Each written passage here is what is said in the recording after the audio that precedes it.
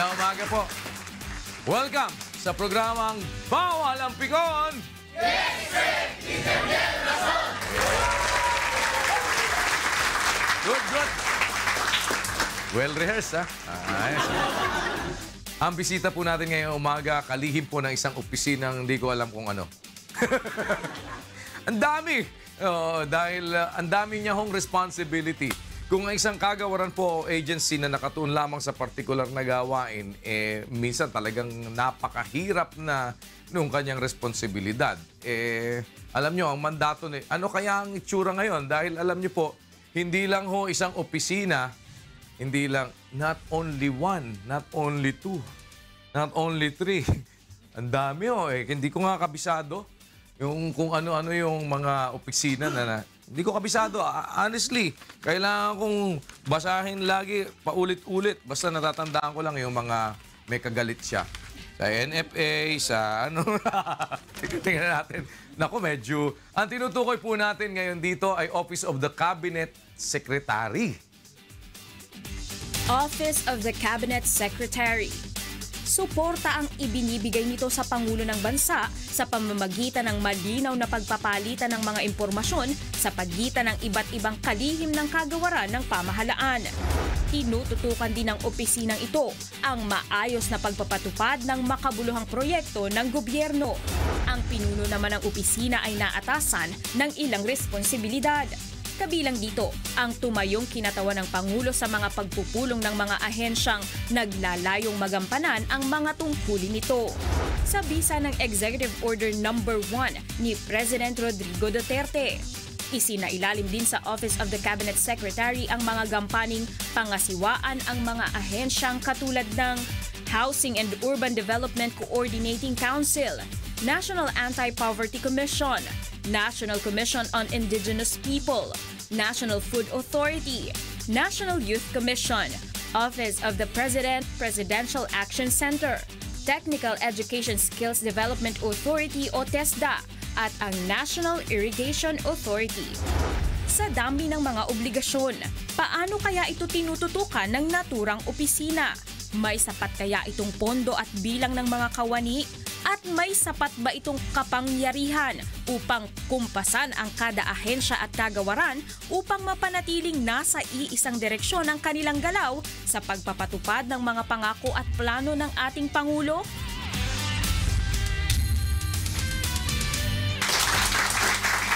Thank you. Alamin po natin ang mga kasagutan sa mga bagay na yan. Pati na ho yung mga gusto nating liwanagin na iba't ibang mga usapin. Let's welcome to the program, Cabinet Secretary Leoncio Jun Evasco Jr. Welcome. Please, salamat sa pagpapaunlak. Nasa lakab din kita. After quite a long time. Kumusta na po kayo? Okay naman, ka Daniel. Kaaway ba kayo ni Bongo? I don't think so. Hindi naman. We belong to the same family. Okay. But sometimes people of the same family, they also fight. I don't think there is an opportunity for us to fight. Wala naman. Because we have different sets of obligations, responsibilities within the Office of the President. All we have to do is just to coordinate and cooperate with what the President is ordering us to do. Si Aquino ba ng NFA, gusto niyo ng palitan? Wala pa namang batayan na palitan. Wala pa naman. And secondly, he is a presidential appointee. It is only the President who can decide whether to terminate, to let him continue his job at the National Food Authority. Do you work well with him po? Well, my working relationship with him is only at the time when I call on the National Food Authority Council, where I am the presiding officer. Now, in terms of implementing what had been discussed at the council, sa kanya na yan. Except that there are complaints which would warrant that this complaint should be discussed at the council. So, Ngayon, pero nasa ilalim, under ninyo siya, ang NFA. Under nyo. It's not under me personally, Okay. but under siya ng council, Okay. of which okay. I'm the presiding officer as the chairman. As the chairman of the council. Ano ba? May pangangailangan ba talaga tayong mag-angkat ng bigas o wala? Kasi dati, sinasabi, wala. Nagkakaiba nga kayo eh. Sabi niya, wala. Kayo meron. Ngayon, lumilitaw, 3 araw na lang yata yung stock natin. Pang 3 araw na lang yung bigas natin. Ano po ba ang totoo? Ganito. Since time immemorial, the Philippines has never achieved what we consider as self-sufficiency program of rice. The farmers in our country produce not enough rice to feed our people, especially a growing population. So, since time immemorial, we have been buying rice from outside. But there are what we call modes of procurement in buying rice. As provided for by 9184, the Procurement Act. But unfortunately, in the past, ang palaging ginagamit yung G2G. Government-to-government procurement. Where it is a product of a negotiation between our government and other government which supplies rice in the Philippines. Well, I cannot say outrightly na ito mayroong corruption. But such procurement mode is prone to corruption. Because it is a product of negotiation. Yes. Usap-usapan lang natin ito eh. And it's Hindi bidding, ano?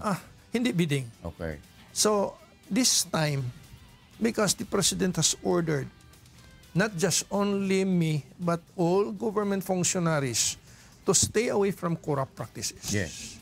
So, ginano namin yung procurement ngayon na hindi na yung G2G unless it is very, very necessary.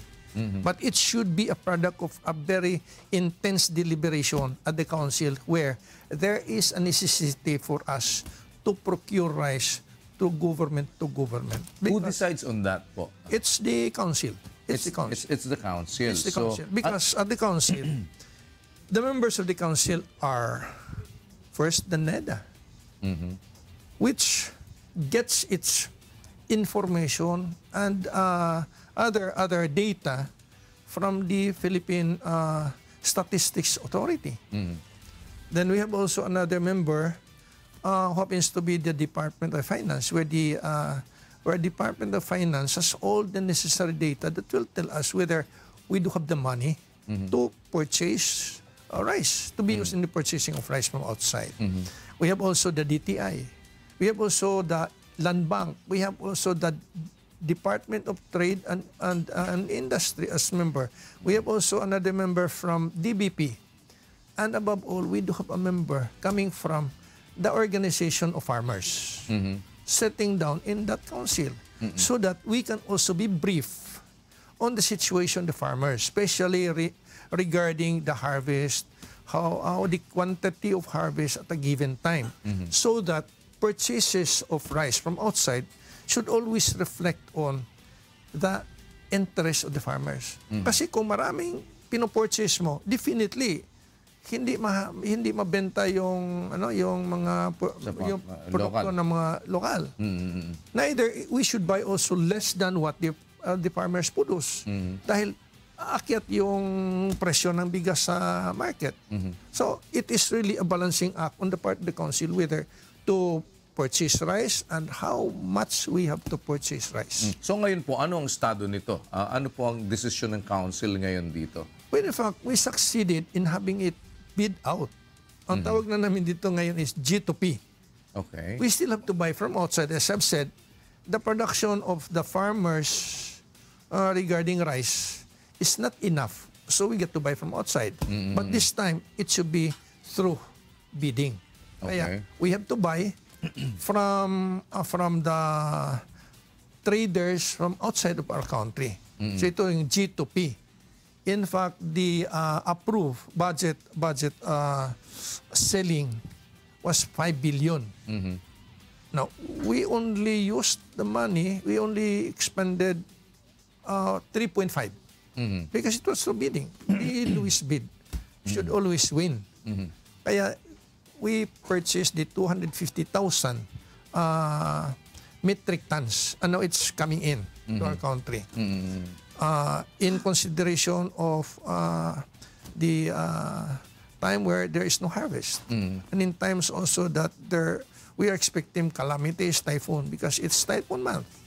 Now, we are now also preparing for another mode of procurement, which is what we call DMAB, minimum access volume, where our traders in our country are given the opportunity to purchase rice from outside, but they have to be accredited by NFA. They've got to get what we call the certificate of importation. Opo. Yan isa din sa mga butas at sinasabing dati na daan ng corruption, yung mga certificate of importation. Yung import permits. Import permits. Kasi i-roll man lang yan. Kumusta po ngayon? Paano natin nako-control ngayon ito? That could only be controlled with the strict cooperation and coordination with the Bureau of Customs. Because they're the ones manning the ports. So ngayon, nakikita niyo po ba medyo mabigat pa rin ang problema natin with smuggling? Of course. Kasi marami naman talagang yung may mga tao dito sa atin na very, very enterprising. Not just only to make money, but to make fast money at that. Ang under po ng Office of the Cabinet Secretary ay ilang agency nga po ng Department of Agriculture? Yung sa DA lang muna, 5 ba yun nasa inyo? Nasa ilalim? Dalawa. NFA at saka NFA, tatlo. NFA, NIA, and PCA, that is the Philippine Coconut Authority, where I sit as the chair of the board. Sa Philippine Coconut Authority. At saka NIA. Totoo bang gusto niyo napalitan din yung nasa Philippine Coconut Authority? Napalitan na eh. Napalitan na. Okay. Now, if we have to change, there must be basis why it should be changed, or he should be changed, or the chairman, the administrator should be changed. But we have to submit our report to GCG. That is the management over the GOCC. Why were you not happy with the PCA administrator before? Well, there had been so many reports, and aside from that, it was a documented reports on corruption. Okay. Pero kinasuhan ba? Ganito. Wala namang kaso, but first we've got to submit all of this report to GCG for us to justify that the board can now select and recommend to the president an administrator. Pero yung basis po ninyo nun, documented. Documented. If it is documented, then pwedeng gamitin din to build up a case. Of course. But sino po ang mag-initiate nung pag-build up ng case sa pagkaganon? Kasi if we just let go of something that we know is somehow dapat ay nakakasuhan, parang baliwala na lang. Okay, people will just go after that. Wala na ang nangyari sa kanila. Di ganito. In fact, we have not yet received the response from GCG. Okay. So it's still an interim arrangement right now with the one that was recommended by the board to assume that responsibility being an administrator of PCA. Sino nga po ngayon ang administrator? Yung bago dito na amin ni-recommend is Mr. Billy De La Rosa from Camigen. But he used to work with an international NGO, and he did a very intense study on the coconut industry in our country. In fact, when he took his master's in UK, United Kingdom, his thesis was on the coconut industry. Sino po ang acting ngayon? Siya na? Si Mr. De La Rosa. Siya na mismo ang nag-acting. Sino nga po yung pinalitan niya? Si Mr. Abilino Andal. Abilino Andal. Abilino Andal. Yun yung meron kayo nakitang hindi magandang ginagawa. Pero wala pang kaso. Wala pa. Masaya naman ho ba kayo sa paano ngayon pinapatakbo ang NIA, National Irrigation Authority? I think it's doing under ni General Bisaya. Because NIA the new management is also confronted of so many reports of anomalies in the past. In fact, I found it out personally yan sa mga program of work. Which is now being addressed. Being addressed. Of course, it's being addressed because we will not address that, then we will be in complexity with what happened in the past, which is subject to, which could be subject to a scrutiny of COA, and thereby we will be charged at the ombudsman. So yun ba yung talaga naging problema ni Pete Lavinia? Ganon din yan. Marami diyang mga problema. Yung, Kaibigan nyo din si Pete, hindi ba? kaibigan ko si Pete. He's from Davao. We work together in the city government. Yung ba, ano ba talaga, na-involve ba siya talaga sa corruption? I would rather not discuss this matter on the air. Pero kumusta na siya ngayon? May balita Okay naman. As I've told Jerry earlier, an opportunity closed is also an opportunity open to him. I think he is doing well. Yung NFA, happy naman kayo sa administrador ngayon? Well, whether you like it or not, somebody's got to implement what the council has decided on. Yes. Now, if he just follow what the council wants him to do, whether you like it or not, you should have to support him on that. No, but it's a different thing if you have that trust also dun sa administrator. Kasi implementation is something that is, ano din yan di ba? Very, kumbaga, demanding yan when it comes to dedication and yung trust that you're giving the one who's administering it. Ganun naman talaga yan, Daniel. You have to trust somebody. Otherwise, if you cannot trust somebody, why will you work with him? No, but do you trust your administrator in NFA? Of course, I have to trust him on that. Kasi otherwise... Kasi iba naman yung ang tiwala ay nagtiwala sa kanya, presidente, kesa yung kayo. Otherwise, I have no business in working with him. Or he doesn't have any business working with you. Dalawang bagay lang. Yeah, kaya nga, it's two-way. I trust him, he trusts me. So that there will be some kind of a very moral leadership in that agency. Kasi may nagsabi sa akin, kaya nyo lang daw hindi matanggal, malakas sa presidente. Lahat naman talaga malakas sa presidente. You cannot be appointed, di ka malakas ang presidente. Sa bagay. Yung presidente naman will appoint somebody if he thinks that somebody can help him out. Pero may sinabi na ba kayo, may sinumbong na ba kayo sa presidente na pwede ba tanggalin na to? Hindi ko type yan na skill magsumbong ng presidente. I've got to follow the procedure. Yung procedure dito is for me, if I have something, if I see something in the persons working with me, I've got to report to the president, to the president through GCG. And GCDG will now have to make the report to the president. But you were very close sa presidente mula pa noon, nasa 3 dekada na halos kayong kasi binabasa ko yung istorya ninyo and some of it I know dahil noong mayor pa kayo, tayo naman, we also work hand in hand doon sa inyong lugar, pati na ng... ngayon ba magkasama na kayo ng asawa nyo? We're staying here at... Kasi iniwanan niyo asawa niyo sa Davao? Sa Davao Tapos... just get to follow. Ngayon okay na. Okay na. Pero sa 3 decades na magkasama kayo ng presidente, very close kayo, nakakapag-usap kayo talaga. Every time gusto niyo makausap presidente. Pero ang balita ko ngayon, parang hirap na hirap kayong kausapin ng presidente. Totoo ba? Bago niyo sagutin, we'll pause for a break. Babalik po kami.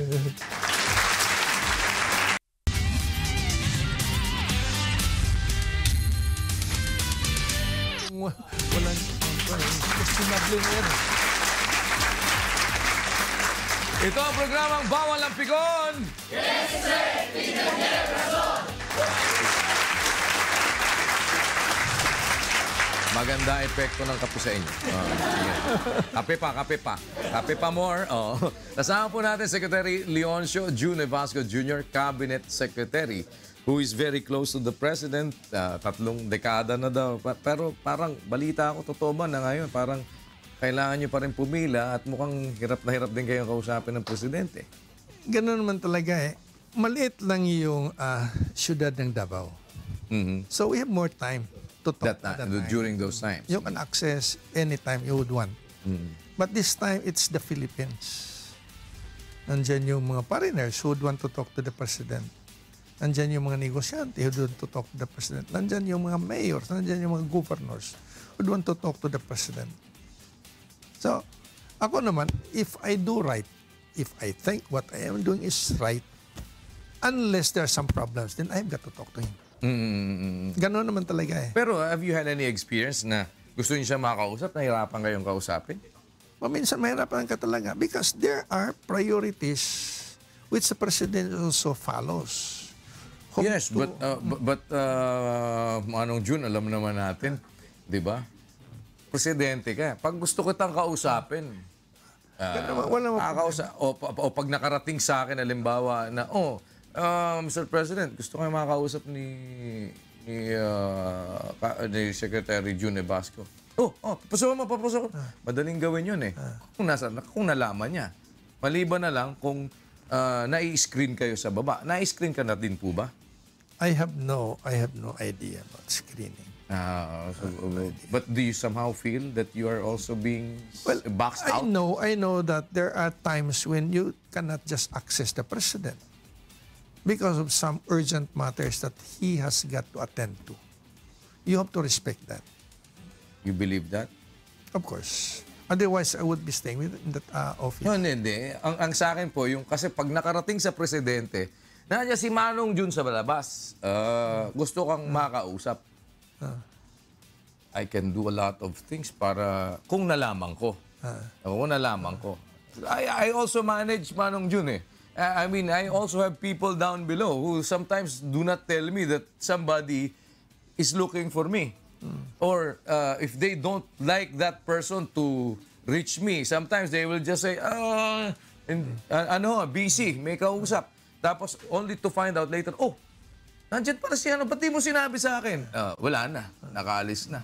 Di ba may ganun? Ako naman I'm very, very creative in accessing the president. Okay. You can access the president personally.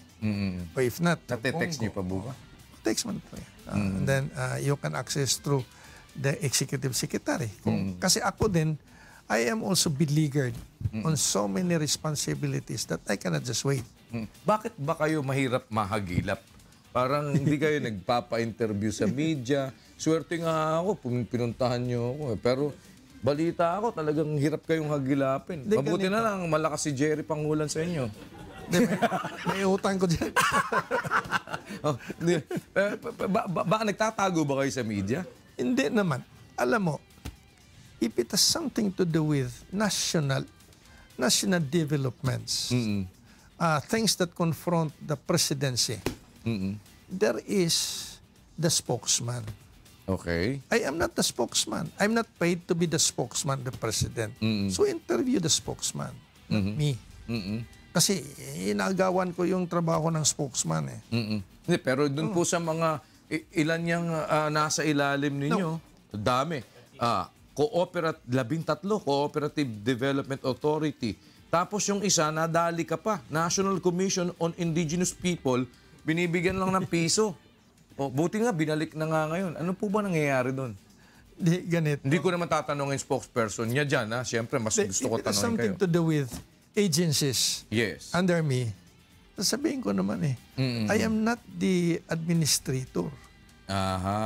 So papasa nyo na naman sa administrator. Kasi he knows better. Okay. He knows a lot of things. How an agency or his agency is being confronted with so many problems. But your administrator must always report to you. Not at all times. To at least give you an idea on what he is doing with the agency. I will be confronted with a lot of reports on certain agency or certain agency under me during the time when there is a board meeting, a council meeting that discusses on the programs, dapat i-approve. The problems. So generally, I would know what are the things confronting an agency, but the details, I would rather have. So ano pong report sa inyo naging problema? Bakit biglang ginanon yung Indigenous People Commission? Well, as I've said, you cannot expect everybody, all sectors to be happy with you. to like Yes, you yes. and to support you. There will be always people who would reserve their own prerogative whether to accept what you're telling him or not. Or just refuse to accept. Kahit alam niya na tama yung question, but I tanggapin. just would not accept that. Something like that. Sarado isip. Now, the NCIP, that is the National Commission in Indigenous People, has something to do with our own people in the countrysides. Ito yung mga tribo, ito yung mga nitibo. Tawag natin nitibo, tawag natin na indigenous people. Sa Mindanao, tawag natin dito mga lumad. Mga lumad. Now, there are some people who are not happy with how things are being done. Like for example, the Makabayan Bloc is not happy with what the NCIP, because the NCIP to them does not respond to the needs of our people in the countrysides, particularly the indigenous people. Something to do with the schools run by the IPs, and these are being threatened by the military, and they are accusing the NCIP of not protecting the IPs. And in the NCIP naman, nagsabi na it's not ours because these are schools and this should be under the Department of Education. So, ito yung nagiging reason na bakit nagposisyon ang Makabayan Bloc na 1,000 a year lang ang budget. Pero paano po ba yun? Ano ba talaga ang role na ginagampanan ng NCIP? Ano ba dapat talaga po ang nababantayan nila? Kasi parang minsan, dun sa ibang aspeto, mayroong mga overlapping eh. Overlapping talaga. Dun sa ibang eh. And kailangan pa ba natin itong NCIP o pwede nang wala yan? There should be an NCIP. So ano po ang main NCIP, role niya dapat talaga? dapat mag-usap ang NCIP at saka Department of Education regarding the schools or the need of schools and the countrysides. In fact, I told the President just recently that if there is a need for schools in the countryside that will cater to educating the children of the indigenous people, it should be done by the Department of Education. Or if the Department of Education does not have the capacity to construct all the schools, then it should be given to the Department of Public Highways for them to construct. Or if not, to the Engineering Brigade. Something like that. Pero naupo na po ba kayo with all these other departments or agencies to define yung boundaries of responsibilities? Wala pa. Kasi ang nangyayari po ngayon, parang magtuturuan yan. Yeah. Dapat ikaw. Hindi, dapat ikaw. Eh, sino ba talaga? Paano natin malalaman? Kaya nga, after this, we will be calling on the Department of Education and NCIP. Para malinaw talaga yung Boundaries ng trabaho. not just only the boundaries, but the respective responsibility over any program, especially on educating our children belonging to the indigenous people. So ano pong latest ngayon dito sa NCIP? Anong medyo mababago? Kasi may mga promises sila ngayon para mabalik yung kanilang yung kanilang budget eh. Ako naman, I was so confident that once it gets to the Senate can oversee, can look into, can review what had been done by Congress. And after which, mag-bycam pa yan mag-usap-usap pa yan. So, I am so positive that could be restored. That could be restored. Pero ngayon po, anong balak ninyo na maging polisiya o maging mapatakbo ng ma-implement ng maayos na maaaring in the past ay napabayaan sa NCIP? If that's the reason, the big reason why the Makabayan Bloc had to block the budgetary allocation to NCIP, then we have got to sit down on this. And we will call on Department of Education and the NCIP to look into how we can really protect the children of the indigenous people in the countrysides. Yung HADSI po ba, kayong may hawak ngayon? Di ganito yung HADSI. It's so complicated yung HADSI. Oh, wow. HADSI, in itself, it is a coordinating body.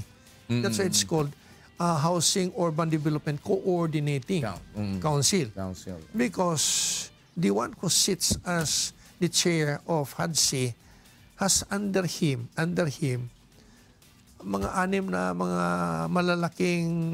malalaking mga ahensya. Including NHA. NHA. So sila is Housing Finance Corporation. Okay. Nandyan yung Home Guarantee Corporation. Nandyan yung Pag-ibig. Nandyan yung HCLURB. Yes, HA. Oh, parang ang dami. Yan.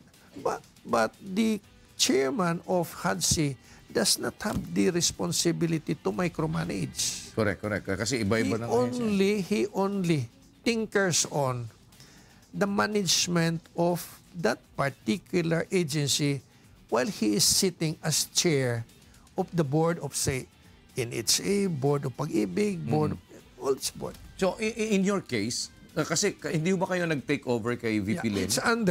It's oversight. Okay. It's oversight. Then, while the president... Oversight sa lahat na yon. Lahat na yan. Lahat na yon, oh. While the president did not have somebody to sit as the chair, I was temporarily handling as the chairman of HADSI. Okay. So I was active in sitting as chair of the different board of the different agencies. And until now? No more. The president had appointed already General Ed Del Rosario, a retired general. Oh, okay. Siya na Who ngayon used yun. to work with us in Davao. Siya na ngayon po yung kapalit-bali ni VP Lenny. Lenny. Yung position na yun, yun ay nasa kanya ngayon. So, hindi na ninyo ngayon pinapakialaman yun. Hindi na. Kasi nandyan naman siya. Pakilaman ko pa Correct. Yun ang trabaho niya So, generally ngayon, ano ho ang pinakalundo ng pinagkakaabalahan ninyo? Kasi parang ano ba, pa-golf-golf na lang ba kayo? I have no time for that. So, ano po ngayon ang ano nyo? Ano po ngayon ang Well, I sat down ng meetings ng lahat ng 12 agencies. So, in fact, from here... 12 na lang ba yan? O 12. 12. Okay. So, from here, I'll proceed to NFA for the council meeting this morning. Bakit to? Ano ang kailangan ninyong i-resolve ngayon sa NFA na merong urgency? Kasi it seems na yun ang bibigyan nyo ngayon ng pansin. It has a regular meeting. Lahat sa regular meeting lang board, mga council have a regular meeting. Paminsan, twice a month. Okay. Mayroon ding 3 times a month. Mayroon ding weekly. Pero I would rather opt for twice a month. Parang kaya ko magampanan. Sa schedules. Kasi it's not that easy to be sitting down as the... It's not, you are not just only presiding, but you are also giving your own mind on certain issues that will help elucidate the issue confronting the agency and thereby making the right resolution on a certain concern, issue, or problem. Ano po naka-agenda ngayon sa NFA? Review ng pagdating ng mga bigas. Procurement natin. Kasi may mga disports yun, yung mga bagsakanan ng mga port. And then review also the coordination with Bureau of Customs. Bureau of Customs. Kasi dito naman talaga, kung walang Bureau of Customs, yung smuggling will always be there. Kasi hindi na namin trabaho Hindi na trabaho ng NFA to guard the different ports throughout the country. Well, the NFA can coordinate from time to time in certain areas, but the main responsibility rests on the Bureau of Customs. Kayo po ay bahagi ng naglalatag ng mga naiisip ninyo na mga bagay na pwedeng maging pagbabago, i-implement sa bawat ahensya na nasa ilalim ninyo. Tama po ba yan? In the form of policy, guidelines. Yes, policy and guidelines. Ano ang mga bago ngayon na gusto nyong ma-introduce sa TESDA? Sa TESDA, when I had a meeting with it, ganito din yung TESDA. Opo. TESDA has its own board. And the chair of TESDA board is the Secretary of the Department of Labor and Employment. It's oversight pa rin sa akin yan. I have the responsibility to get some reports. Now, one time I called all of them because the president has ordered that the training program of TESDA should be inclusive, should be all-encompassing, meaning to say that TESDA will be a partner of governance in our country that will look into returning OFW. Okay. For all of them, or for those who want to go through the training, so that they will have the enhanced capacity to work for unemployment in our country when they decide to get back. We have to look also into the drug dependents who are going through rehabilitation program. Precisely, many of these drug dependents are into drugs because they have nowhere to go in terms of livelihood. Yes. Ay, isa nga ho yung sinasabi din ng PIDEA na nasa 1% lang daw yung talagang nakaalis na dahil lang nagiging problema na isa is yung kanilang parang reintegration din. Reintegration. Ang part nga nun po ay yung mga training na dapat na magawa. So meron pala kayong program with that. Kaya nga, we have got to grill. We have got to really tell the people at TESDA that there should be a program that will cater to the drug dependents going through rehabilitation program. So ngayon po ba wala pang konkretong ganun na program ang TESDA? Mayroon na. Okay. So paano po ano po ang major na component nito? Kasi ito'y dapat may coordination with the local government, di po ba? Lagi? Of course. Like for example, I was in my own town. Okay. There is a school set up by Escuela Taller, the Filipinas Foundation. This is financed by the Spanish government. And then the school is set up in a certain place to support restoration work on heritage buildings. Okay. Now, Bohol has one school and that is placed in my town. Because in Bohol right now, there is a massive restoration of heritage buildings, churches and other buildings that had collapsed during the earthquake in 2013. Yes, yung mga historical. Yung Escuela Taller is now set up in my town. There were students who went through the training for 1 year. Okay. So as they will be introduced to skills like carpentry, masonry, sculpturing, painting, production of tiles, and everything. Supported yan ng Spanish government? Spanish government. So sila nagpopondo po? Sila nagpopondo dito. Okay. And it is run as a foundation headed by Chairman Dr. Jaime Laya. Okay. And the executive director is Architect Bulaong, Cristina Bulaong. Now, nag-graduation doon sa Maribohok where I think half of the students were former drug dependents. In fact, I was so touched when I saw them one time that is very young. Women, young people who were really very intense in learning the skills in sculpturing, in woodworks, in stoneworks, whose skills would be needed in the near future. Pero sila ba yung priority po dito? Yung mga nagre-rehab? Dapat yung sa akin personally, Yes. I would rather get people who went through the rehabilitation program and put them in this training program so that they will find a place in our society. Hindi nila masabi na they are neglected, they're just being set aside. May pupuntahan sila? May pupuntahan sila eh. Kaya nga pumasok sila sa droga dahil sabi nila, wala namang ganyan pupuntahan. So instead now of working something very meaningful. So how do you intend to introduce that sa TESDA in the national scope? In national scope, they have to coordinate with the mayors. They've got to coordinate with the local government. Because the local government will be the one to determine. Saka sila may kampanya to propose who should be trained, who should go through that kind of training. Pero sino po ang magbabudget? Where will the budget come from? The budget comes from TESDA. Okay. It has a big budget. So, ilalaglag na lang sa local government. Local government yan. For the local government to access. But that will also depend on the rehabilitation program of a specific municipality or city. Kasi hindi naman sabihin mo na, okay, na mayroon kaming training. Correct. What is the context of the training? If the context of the training is something to do with out-of-school youth, Yes. or those young people going through rehabilitation program in connection with drugs, then TESDA's got to support that. So ano po ang status ngayon yan?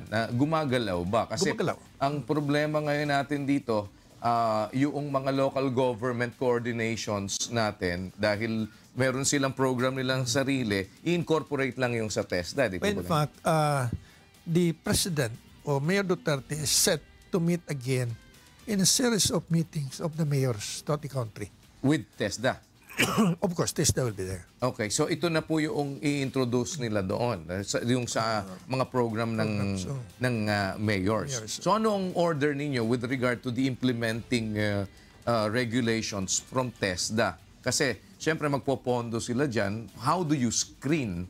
Kasi ang kapartner na ninyo local government eh.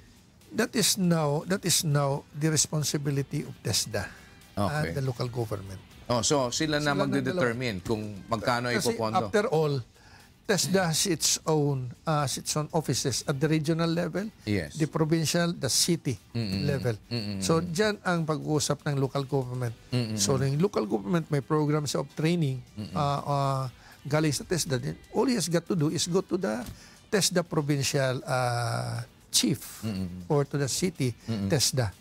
It has something to do with barangays. You were also known as the rebel priest. Tama po ba yun? Pwede bang, kasi dati kayong parang pare na rebelde, tapos ngayon nandito kayo sa gobyerno na nagkakaroon ng problema sa usapang pangkapayapaan with the rebels. Ano bang thoughts niya? Before you answer that, we'll pause for another break. Babalik po kami.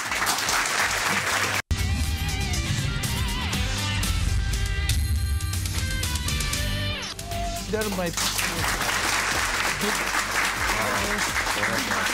And preserved. Ito ang programang Bawal ang Pikon! Daniel Razon! Hindi nagbabago ang level. Maganda talaga yung tating ng kape na yan. Sino isang araw, medyo gumaganon yung medyo mahina sipa. But, balik po tayo. Kasama pa rin natin, of course, si Secretary Jun Evasco, ang ating Cabinet Secretary. Di ba, rebel priest kayo dati at ngayon, may problema tayo sa usapang pangkapayapaan. Have you given the President yung inyo pong thought dito sa sistema ngayon na nagiging problema natin sa peace talks? It has always been a piece of discussion in the cabinet. Because the President will always have to look into Philippines, which is freed from insurgency, freed from groups longing to secede from our country. Now, if you look into why there are insurgent groups, there are groups advocating for secessionism, these are groups who really have to look into the grievances, the longings of our people for change or a government that will respond to their needs, basic needs in life. Pero, but unfortunately, people still think, and I still think, that we still have a long way to go if we can come up with a government that is responsive to the needs of our people. And that precisely is the President would want to happen. But unfortunately, there are a lot of impediments. There are a lot of impediments. Kasi po, sabi nyo nga, kailangan mo, ang gobyerno mo responsive doon sa dahilan kung bakit merong nagre-rebelde. Kayo ho, nagrebelde kayo dati.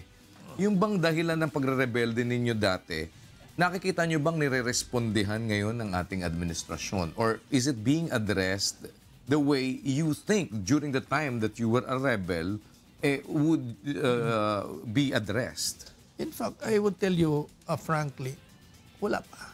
we're still in the process. In fact, we're still calling for a change in government. In fact, the president is calling for a change in government. Like, for example, if the president wants to do things, wants to make things happen, he still have to confront with age-old laws, guidelines and policies, guidelines ng kuwa, which will not make this longing, this vision happen. Because people down will always tell you that hindi natin pwede ito, i-shortcut natin dahil mayroong mga batas, mayroong mga guidelines and policies that will have also to safeguard that money. That money should always be spent with accountability. Money should be spent in a transparent manner. So ito yung mga hadlang na you cannot just do things fast. Ano po ba yung dahilan ninyo primarily dati? Ba't kayo nagrebelde? Well, it's something to do with our own outlook in life. That the church, that the state should always be focused to helping the poor people. Nangyayari ho ba ngayon yun? Hindi pa. So magre-rebelde pa rin kayo kung sakali? Of course, I'm still a rebel. Bakit nasa gobyerno kayo? I would want To be a rebel again? to contribute to what I think could be done to our people. Now, I'm in government now. Okay. In fact, if I run smack with some people in government, it's because there are people in government who would insist in the culture of corruption. I insist also doing things which are with accountability and do things with transparency. So ngayon, nakikita nyo talaga, inaamin nyo talagang marami kayo nakakabangga ngayon na nasa gobyerno. Marami naman na hindi sang-ayon Oo. Pero there are a lot of things in doing how you would relate these people. You also have to educate them regarding what should be done. So kasi if it comes from somebody like you who is now working with the government, na sinasabi ninyo na they still have the reason to rebel against the government, di ba, the more na parang masasabi ninyo ngayon, tama lang ginagawa ng mga nagre-rebelde, ganun ba? Tama naman talaga Kaya it is a pressure also on whoever is sitting at Malacanang to really look into the complaints of these people. That's why the president is really trying to balance things out. Kasi hindi naman pwede na ito gagawin mo. Ito gagawin mo. You've got to balance the tama ba ngayon different forces. Tama ba ngayon ginagawa ng mga rebelde na habang nag-uusapang pangkapayapaan, habang minsan may ceasefire, pinapatay na si gobyerno? Hindi naman, both sides naman ng patayan Oo, dahil napapatay din naman, ganun. So, both sides naman talaga how do you look at it po ngayon dun sa situation natin? Kasi parang hindi natin, pag tinanong mo yung mga tao, matutuloy kaya ang peace talks? Yung iba, sabi kasi ni Presidente Duterte, ayoko na makipag-usap sa inyo.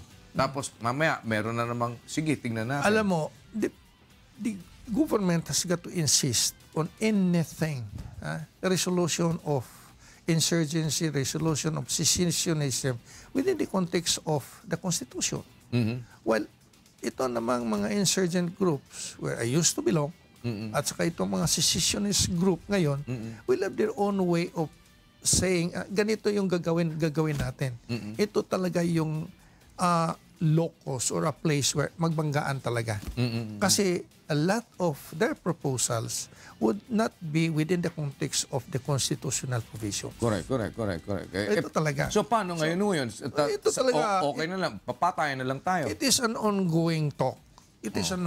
Kaya lang, ang Presidente would tell them na habang nag-uusap tayo to resolve a lot of kinks na hindi tayo nagkaliwanagan dito, huwag mo na yung patayan.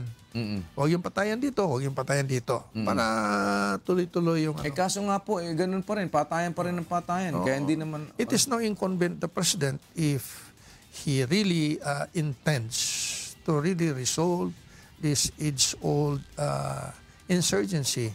Talagang sabihin niya, sige, hindi tayo magpatayan dito, hindi magpatayan dito. And unfortunately, parang wala nang listening ear on both sides. So this will all go to naught? It will go all to naught if on both sides will not listen to the President. Which is happening. Kaya nga So, ako naman, I will give time to the President to think it over. and for him to really decide once and for all kung ano talaga ito. Kasi po, noong kayong nagre-rebelde, alam ninyo hindi kayo masyado napapakinggan with what you're saying. Di po ba ganon? Pero ngayon naman yung president is open naman to talk. In fact, they've been in and out of Malacanang. Exactly. So now, let's say you put yourself as the rebel again, and the rebel priest. What will you tell the president para gawin niya na wag ka nang magrebelde? There should be some kind of the president who should tell the NPAs, the Communist Party of the Philippines, the NDF na ganito. And I will tell also the armed forces, the police na ganito para mabigyan talaga ng focus yung pag-uusap. But Manong Jun, hindi ba wishful thinking yan? I mean, I will tell, I am the president, I will tell these insurgents that you do this. They are not listening. Because if you cannot tell them and they will continue in doing things which will just derail the talks, walang mangyayari. Ganun po yung, din yung that's the reality, Manong Jun, di ba? Na nangyayari ngayon. Kaya kung yan ang reality, then wala talagang mangyayari. It will keep on pestering our people. Because in fighting, there will be victims. Yung victim dito, yung mga IPs, yung mga tao on the countrysides.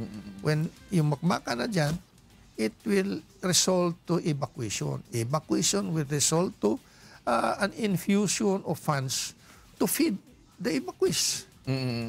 Well, following your thought, hindi po ba lilitaw niyan na we will never see the end of this? Kaya nga hindi talaga. Hindi talaga. So parang kahit sino maupo, kahit ano pa, galing ng ano dyan, walang mangyayari. If its group will insist in what they think is right without looking into what is right as claimed by the other side, walang mangyayari. Which yan ngayon yung nangyayari talaga. Ganito yan. Stalemate yan ngayon. Exactly. So how do we pick it up? And how should we go about that and start para kung sakali ay mapunta tayo dun sa linya na dapat natin talagang Ako naman, ma-achieve? I always have to work with the President. Kung anong sabihin ni Presidente na ganito yung gagawin natin, because I always have to trust the President na at the end of the day, he will think in accordance to the expectation of people na talagang matigil na itong mga away. Trust his wisdom. Dito sa ganito. But with these things na hindi naman nakikinig din yung sa kabila, parang kahit na gusto mo, walang mangyayari. Hindi ka naman pwede mag-impose. Ganon. Were you a victim of martial law as well? Totoo ba yung na-torture kayo? Ganon man talaga, no? Ano po, kinoriente kayo sa bayag? Ganun ba? Hindi naman. It's... Matindi. Ano, sino nag-torture sa inyo? Of course, the state forces. Hindi naman si Marcos mag-torture sa iyo. Correct. So, mga sundalo to? Sundalo. So, mabuti na lusutan ninyo yun? I was still young at that time. And physically able. Yung mga torture. Pero, were you close to that time? I think so. Alright. So itong experiences ninyo na ito, kasi ngayon, ang lecture na ngayon sa mga eskwelahan about martial law, parang ang martial law is evil. Being also a victim of martial law, do you perceive martial law as an evil or as a tool also for a sitting president to rule ng maayos? Kung hindi, ba't di pa natin alisin sa konstitusyon? Ganito yon. Kung evil yung martial law, bakit nandyan sa konstitusyon? Exactly. I don't see reason why that thing called martial law should be within these constitutional provisions to be resorted at by a sitting president. If it is evil, then there must be something good in it. Correct. As a tool to curb, to check, to resolve a very big problem confronting the security of the nation. So you believe that? I believe in that. Even if you were a victim of martial law, it is not actually the martial law that is evil, but it is the one who is imposing it or actually being parang who manipulates kung ano yung nasa within the frames of the law. Kasi yung premise dito that martial law is good. Now, if it is good, that could be resorted by a sitting president, then it should be within that very basic law which we call Constitution. Pero is that the way you think our children and this generation is being educated about martial law? I don't think so. I don't think so. Because we're concentrating only of martial law as being done by President Marcos. But we are not talking of martial law as a concept, which is a very good concept that could be used by a president, by an administration, if only to protect the state. Hindi ba niyo nakikita na mayroong dapat na itono dito, especially in terms of, one, information dissemination, two, education, and yung pagbibigay ng tamang konteksto nito sa mga tao. Kasi lahat ngayon, lalo yung mga kabataan, pag tinanong mo, martial law, iba na yung pananaw nila. I don't think there is an objective presentation of what martial law is all about to our children. It is a presentation based on how a victor, how a ruling class would want the children to absorb. Yes. So nakikita nyo ngayon yun? Kita ko yan. So nakikita ba ninyo one way or the other that merong brainwashing na sa young generation when it comes to what is martial law? Ganun man talaga. Whoever would be sitting,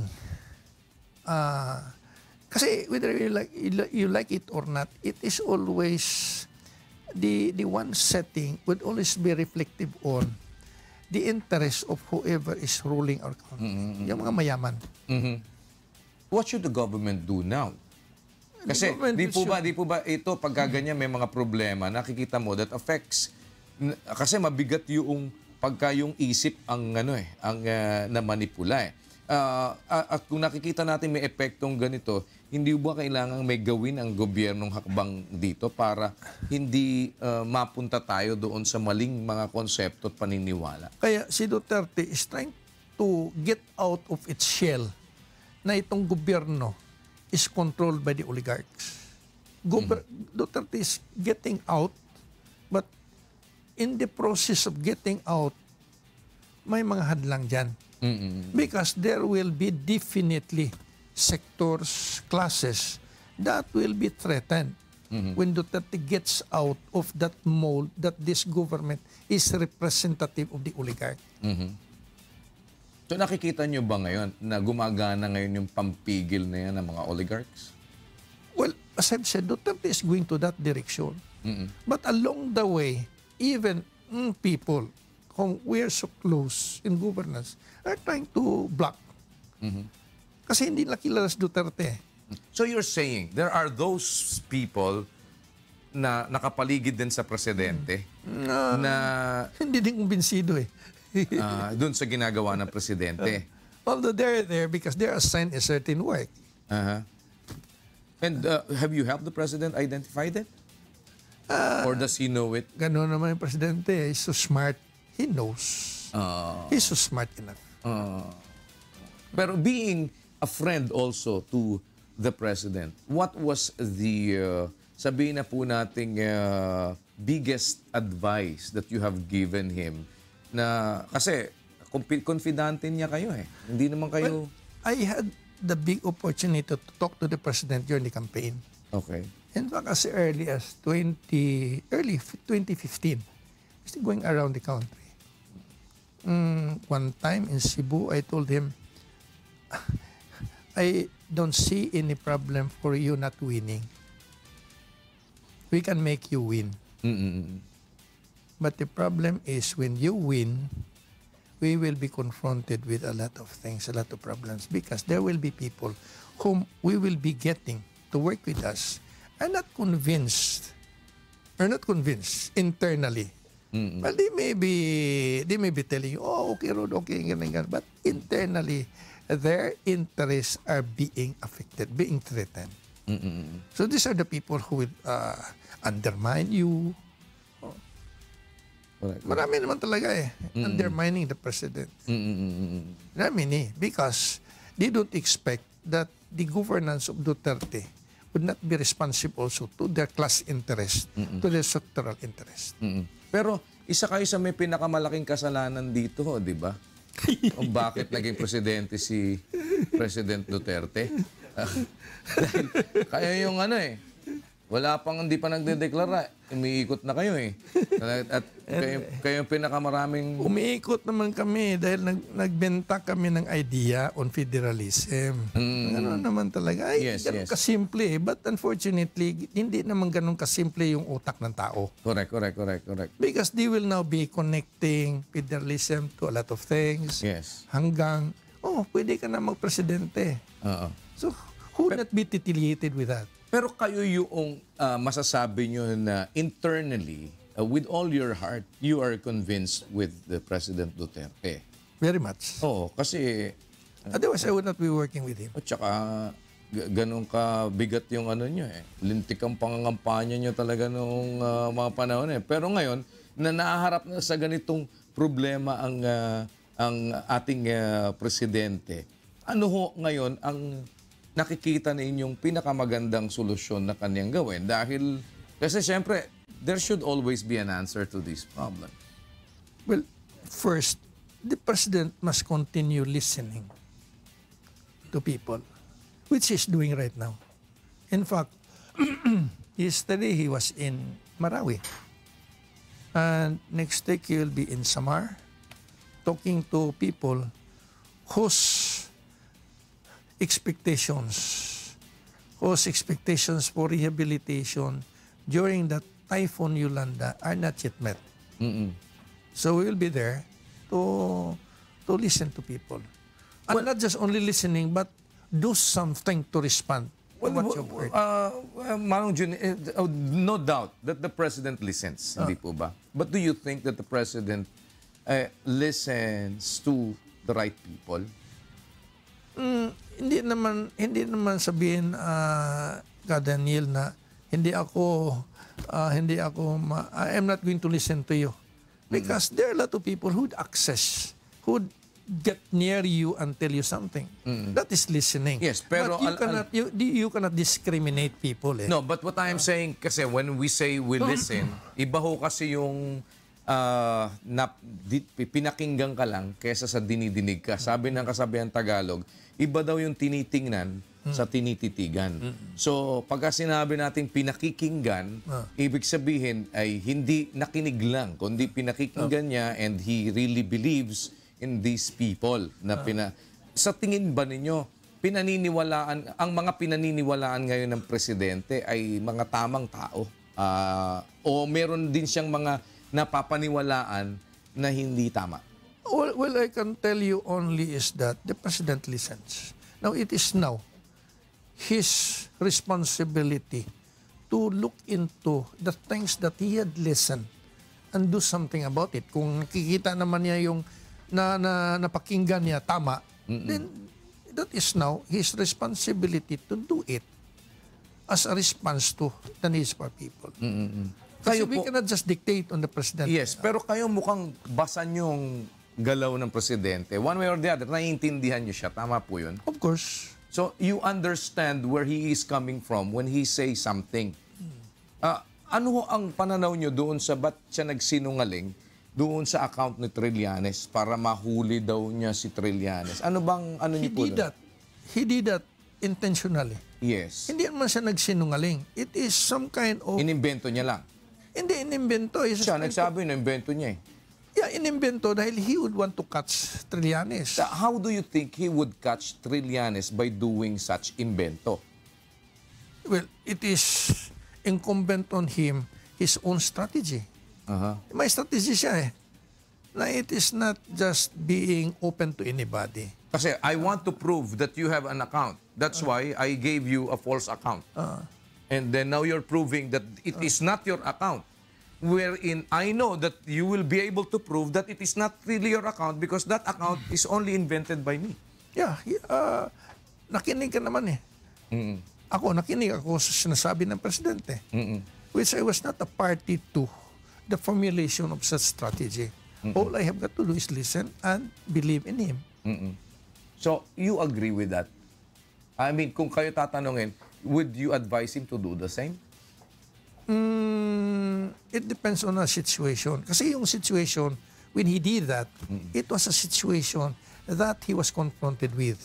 Baka iba yung situation na magko-confront sa akin, whereby I have got to come up with my own strategy on how to confront with such problem. Yung closeness niyo ba ng presidente, napapagsabihan niyo ba siya dati? Nung di pa siya presidente? Yung bang napapagsabihan, Mayor, parang nagaganon niyo ba Ganun siya? naman, sabi ko kanina, na, while we were in Davao, we do have a lot of times that we can talk with each other. Napapagsabihan niyo siya? Yeah, sabi ko, baka hindi tama yan, Mayor, ganito. Nakikinig naman sa inyo? Nakikinig naman. But hindi naman sasabihin na right there and then sasabihin niya because his type is, Jun, anong tingin mo sa ganitong problema? Anong tingin mo? So I tell him na ganito. At the end of the day, he decides. And that is now Duterte deciding on the matter. What's the most unsolicited advice that you have given him? Hindi ko na matandaan. Pero you, being a rebel priest, did you tell him na huwag ka naman mura ng mura? Ganun, meron bang ganun? Ako, nagmumura man ako. Ikaw pala ng impluensya. Kasi part yun ng theatrics eh. Okay. You know, I have been a mayor for 9 years in my town. Kasama na dyan, puta, ganun. Kasi yung mga tao, hindi makinig sa'yo kung pare, ganito. Murahin mo talaga. Meron talaga ganun. Kaya lang doon sa amin, hindi So naninigaw ka din pala? Ganun? Oo, manigaw ka. Kasi, you've got to instill fear. I would rather people believe in me because they're afraid rather than they have to love me. Bakit? Kasi wala namang mangyari na sabi, uy, dong, ganito dong, gagawin mo to dong. Ganito dong. Wala mangyari. Okay. Putangin na. Yawa. Ganun talaga, yawa. Let's say. So ikaw pala promotor nun? Baka nagkatugma lang yung mga style namin. Okay. So, ilan babae nyo? Isa, dalawa. Yung anak nyo, isa? Anak ko babae at saka asawa. Asawa nyo, babae. Galing. Good answer. So, wala sa akin. Pero, ano ang most intimate moment niyo po with the President during the time ng kinukumbinsin niyo siya na tumakbo na presidente? Kasi kayo yung isa sa mga isa talaga sa mga promotor niyan eh. There was one time he called me up. I was already mayor in Maribojo. I think that was 2013. Immediately after election 2013, I was a re-elected mayor at that time. Yes. Ay, John, punta ko dyan. Ikot-ikot. Pagdating niya, sabi ko, I will act as your driver. Okay. Ako nag-drive. Dalawa lang kayo? Ibong ko. It was at the time when I told him that you have to run for president because you will win. Okay. And not just only winning, but you will become a very good president. Okay. Yun lang. And then I argue, bakit you will become a good president? I argue on the basis of my position that he will win. Bakit manalo siya? At saka bakit magiging maayos na presidente siya?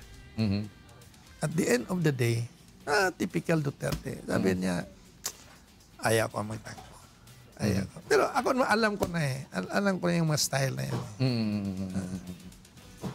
Alam ko na yung style. Di na yung presidente na ngayon. Oo. Diba? Pero yung ganyang moment ninyo, were you able to joke on something also na when you become a president? Kasi yung mga barkada, ganun, di ba? O pag naging presidente ka, customs akin, yung mga tipong ganun. Meron bang ganun moment? Ako, baka tutuuhin eh.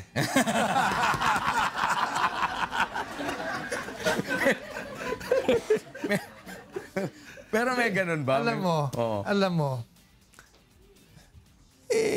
typical Duterte. Yes. Sabi niya, kasi he was offered one time Okay. During the presidency of ERAP. I was on his side when ERAP called him to be the Bureau of Custom Commissioner. Sabi ni sabi ni Duterte sa akin, Jun, ito, hirap ng tawag. Custom, sabi ko, Rod, huwag mong tanggapin yan, Rod. Dahil, kung tanggapin mo yan, na if you get back to run for mayor, kasi at the time, he was the congressman at the time. Yes. When you get back to the local government to run for mayor, nobody will believe in you that you did not make money. Kahit wala kang tinatanggap. Kaya lang yung kultura ng custom, whoever sits there makes money.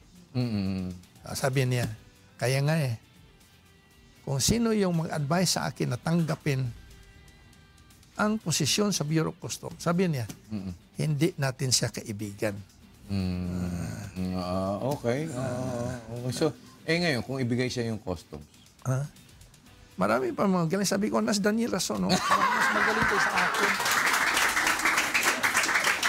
Kala ko pa naman, kaibigan kita. Tinutulak mo ako sa kumunoy. So, paano ngayon yan? Nandun ngayon sila Peña. Magaling na sila Peña pero, ang impression pa rin, kumuha pa rin siya. Kukuha pa rin siya. Kaya lang, that's the culture. Yes. Now, it is now incumbent on La Peña to prove otherwise. Which is, you think, a Herculean task? It is a Herculean task. Pero hindi naman imposible Hindi naman imposible. I know the guy. I know the person. I know Sid La Peña. He has the capacity to do it. So, more or less, kayong magkakabarikada, please tell me, kabarkada nyo din si Sueño, di ba? Ganito. I came to know Mike Sueño. PDP used to be governor of South Cotabato. Yun lang. And then we met again during election. Yun lang. So, pero si Pete, close nyo talaga? Si Pete. We have been working with Pete sa local government. Close nyo talaga si Pete? In fact, I was the one who recommended to Mayor Duterte for Pete to work sa city government. But you think Pete became a victim of something else? Hindi muna ako mag-comment. Okay. Good. Matandain pa rin kayo, ha? Ano soft spot mo, Manong Jun? Pareho sa iyo. Si Presidente Duterte, ano soft spot niya? Sinasabi naman niya Sinasabi niya, I don't have to belabor on that again. Wala naman tinatago sa Presidente Lahat ng anong gusto niya, anong hindi gusto niya, sinasabi niya Pero ano yung, what do you think will parang dudurog ng, madaling dumurog ng puso ng Presidente? He's really compassionate. Dali maawa. Dali maawa. Kaya yung programs namin doon sa Davao at the time were directed towards children, women, yung matanda. Talaga, diyan talaga nag-allocate ng malaking pera para sa mga kabataan. Babalik ka pa bang mayor? Wala na. In fact, I don't have to work. Had it not been for the President asking me to work with him. I don't need to work. Kasi meron mga kompensyon Kahit maliit yan, in the time where we are getting old, we don't have many needs in our life. What would make you leave what would make you leave the President? Ano ang pwedeng magpaiwan sa'yo sa kanya? Ano ang pwedeng dahilan para iwanan mo si Presidente? Well, if I'm no longer convinced of what he's doing, if what he's doing still, I believe that it is still in accordance to the expectations of our people. Kasi during the campaign, we went around.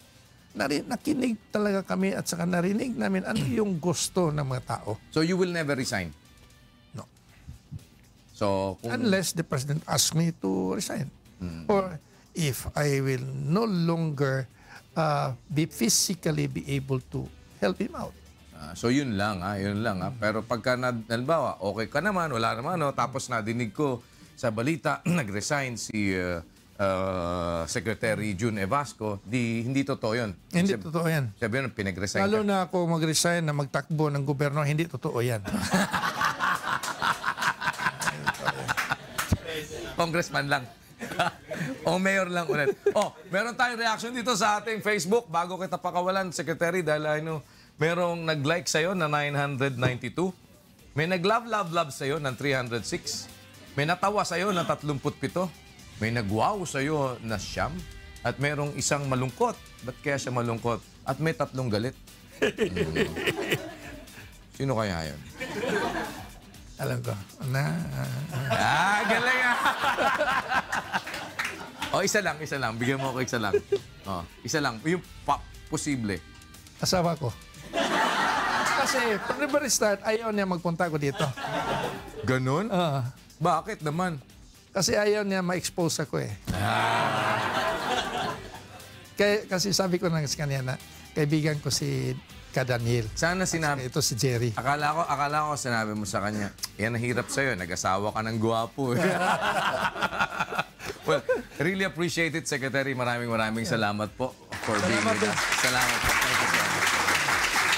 Secretary Leoncio Jun Evasco Jr., ang ating pong Cabinet Secretary dito sa programang Bawal ang Pikon!